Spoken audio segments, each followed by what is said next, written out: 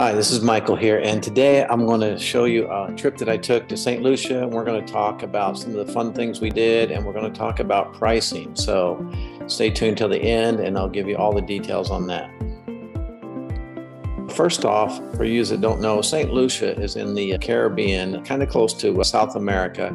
It's over here, down here, kind of close towards the bottom of the chain of islands here. It's a beautiful island, and we got to stay at an amazing house up on the hill overlooking the ocean and the bay. Just an incredible place, and the house is super large, and it has a history on the island, so it was a very neat place to stay. And our pet sitting gig at this place was Rex, and Rex was a massive brindle mastiff, and he was a good old boy, but he sure was big.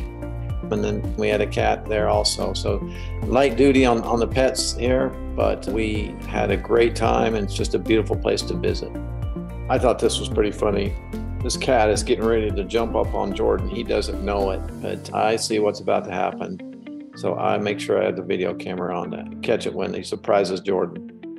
While we're in St. Lucia, we got to do a bunch of cool stuff. We went out on the boat one day and went to some cool places. We got to see the Pitons, which that's what St. Lucia is famous for, the two mountains. They have a semi-active volcano there, and so we went over to check it out, and they have the mud bath, so you're in the warm water with the volcanic mud bath, getting covered with that. So we painted ourselves up and had a good time. We got to see a beautiful waterfall, and just enjoyed that for a while. Very nice. And then we went to lunch, and they had a nice buffet for us, all set up that day. Good food there. And I got introduced to a soursop. I never heard of it before. It's a weird looking fruit. It has a pretty good taste. So you're always getting to try new things when you go to these new places. So that's kind of cool. This guy was on the beach, and he had a bunch of produce from the island, and you tell him what you wanted in your smoothie, and he would just grab it and put it in there and blend it up, and it was like super fresh.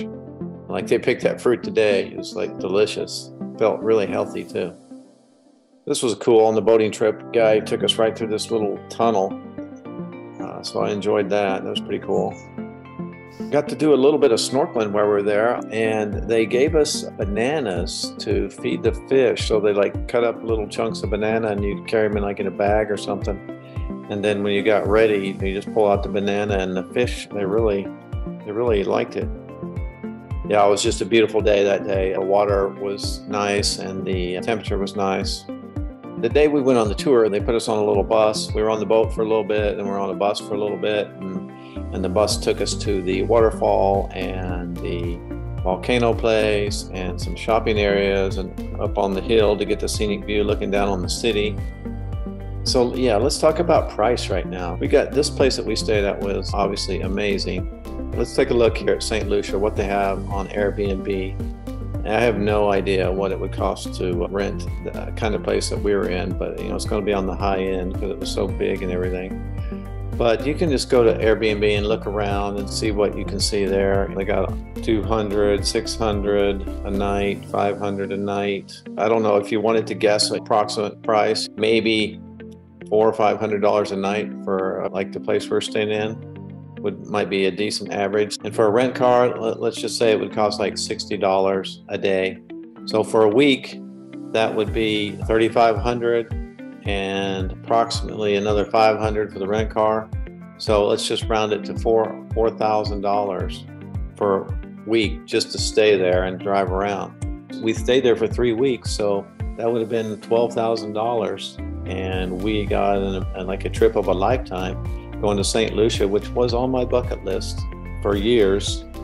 I wanted to go to St. Lucia because I'd heard about the Pitons, and it's just a beautiful place. So this opportunity came up, and I was excited when I saw it, and it all worked out. When I interviewed with the people, they liked us, and we had our reviews, and we had a bit of credibility built up at that time, and so it all worked out perfectly. I got to check that off the bucket list. We made some good memories and just had a great time. So another win for pet sitting. In reality, because of the cost of the trip, if I had to pay full retail price for it, $4,000 a week, I probably wouldn't have gone. That's probably why I didn't go all those years that it was set on my bucket list, because the price is high for a week. That's a lot of money. Because of pet sitting, it takes the cost factor out of it and makes it doable, makes it enjoyable. It's like, since I don't have to fork out $4,000, the choice is easy. It's like, yes, I want to go there. It's a win-win. Obviously, when you're on these trips, your other expenses are you got to buy food. Food was not too expensive there, not too bad.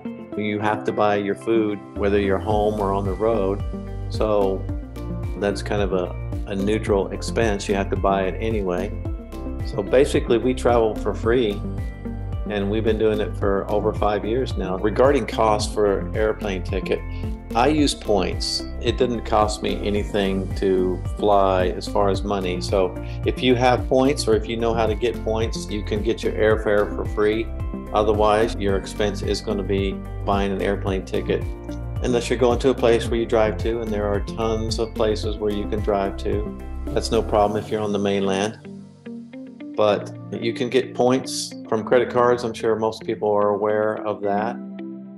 So basically, we travel for free, and we've been doing it for over 5 years now. I highly recommend it. If you want to travel more and keep your spending down, pet sitting, it's a no-brainer. We've been living this lifestyle for over 5 years, and I had no idea it existed, but it's a great opportunity for anybody that is able and wants to take care of some pets when they're on the road. It's really no big deal. Not only did we have a good time and enjoyed ourselves and got a super cheap vacation, but Rex's owners, they got a good deal too, because we came down there, they didn't pay us anything, and if we weren't there, they would have had to put Rex in a kennel, or they would have had to pay somebody to come to the house and sit with him, $60 a day or whatever they charge. They saved money, and Rex got to stay at home because he's a big boy. I don't know how good he would do in the kennel. He got to stay home where he was comfortable and safe, and they got to save some money. So if you're thinking of pet sitting, this might be something that you're interested in, or maybe you're thinking, hey, this might be a good idea. Well, I'm here to tell you that it is a great idea. It'll save you tons of money if you're going to be traveling or want to travel more. And in my case, probably wouldn't have gone to St. Lucia just because of the cost would be too high to pay full price. Since I was pet sitting, it's a no-brainer. It's cheap, cost me almost nothing. Overall, our trip to St. Lucia was a big win. It would have cost us approximately $4,000 a week to stay at this place and have a rent car. We stayed there for 3 weeks, so that would have been $12,000 theoretically that you would have paid if you would want to stay there for that long. Because of Rex, we paid zero. So it's an amazing opportunity. That's why we're trying to share this concept with more people so they can enjoy vacations and getaways and all sorts of fun activities while they travel.